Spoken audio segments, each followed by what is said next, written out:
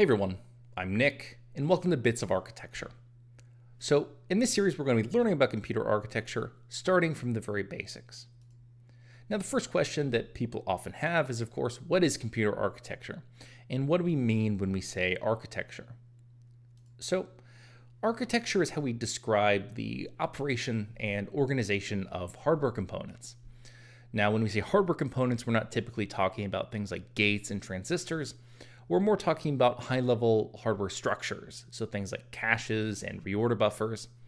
And we care about how these things operate, how they connect together, and how we interact with them through our instructions.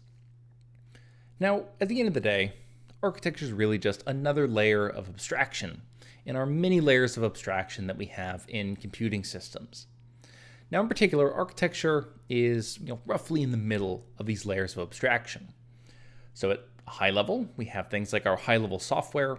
So this will be the code we write in Python or C++, and we write this code without having to think too much about how it's going to run on the underlying hardware, though it's often useful to do so for the sake of performance.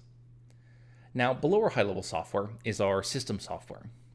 And this software has to be much more in tune with how our hardware operates.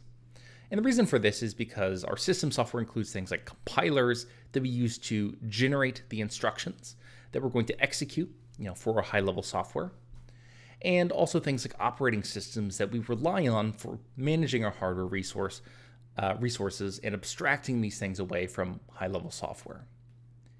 Now, below our system software is going to be our architecture. Now, our architecture provides this model of hardware that's going to be used by our system software.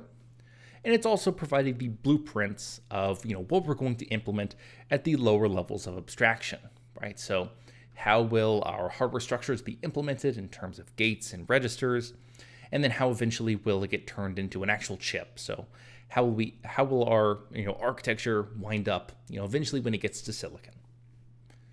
Now, because architecture is in the middle of these layers of abstraction, it requires us to look, both at the higher and lower levels. And a good question, of course, is why, right? So why do we care about these other layers of abstraction? Why can't we just focus on, say, architecture? And it has a pretty simple answer. And that answer is that the other layers influence how we design our architectures. So why do we care about, say, higher level software layers? Well, at the end of the day, we're designing our architectures and our computers to run software. And we make different decisions about our architecture based on the software that's going to run. So if I'm designing an architecture for a machine learning workload, the decisions I'm going to make are very different than if I'm designing something for a high-frequency trading application. Right? These are different workloads with different requirements. Another reason why we care about high-level software is because our hardware at the end of the day has to be programmable, right? So we can implement all sorts of new and exciting things in our hardware, but if it's difficult for software to make use of, it can be very difficult for our hardware to be adopted. So people need to be able to write tools and write compilers for the hardware that we're designing. Now, why do we care about say the lower levels of abstraction, right? By comparison, well, at the end of the day, someone needs to be able to implement our architecture.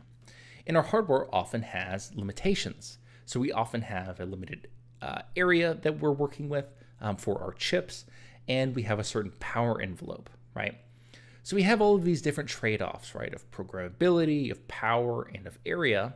And these all, influence how our final architecture or our design is going to look. Now, what exactly goes into our architecture? So we can break up our architecture into two parts.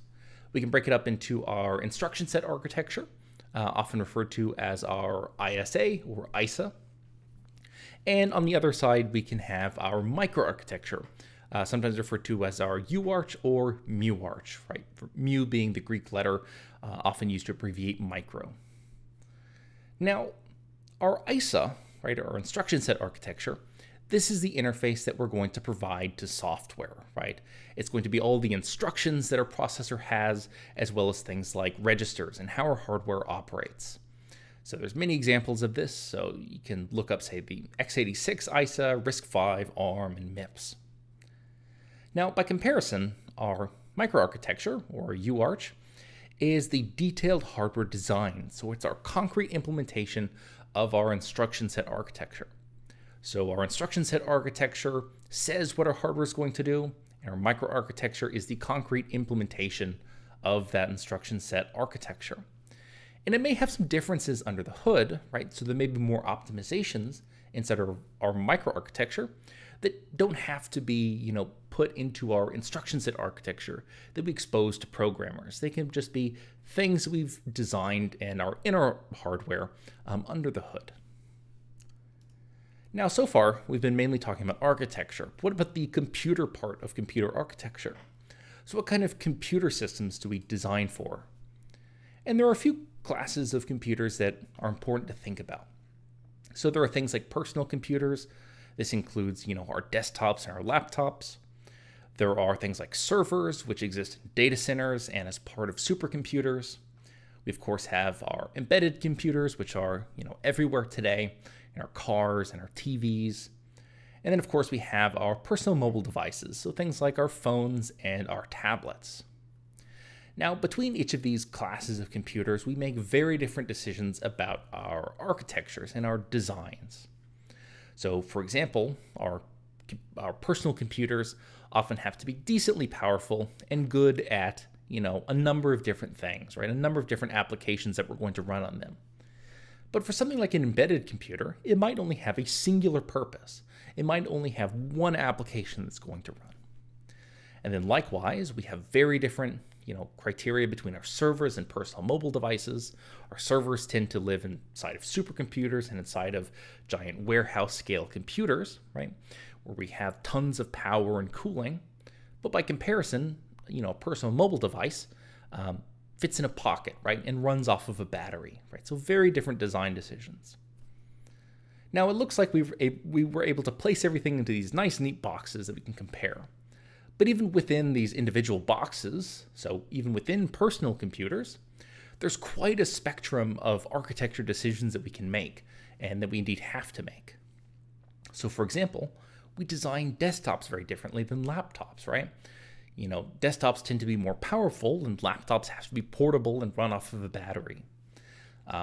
With our servers that we're designing, right? Are we designing these servers for, very broad tasks, right? Or are we designing it as part of, some specialized supercomputer for a particular task? And the same is true for things like personal mobile devices, right? So, how I design for a tablet is going to be very different than how I design for something like smart glasses, right? And for things like embedded computers, how I design something for a TV is going to be very different than how I design some embedded computer that's going to be on some satellite.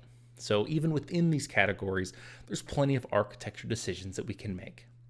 But that's going to go ahead and do it for this first video of this Bits of Architecture series.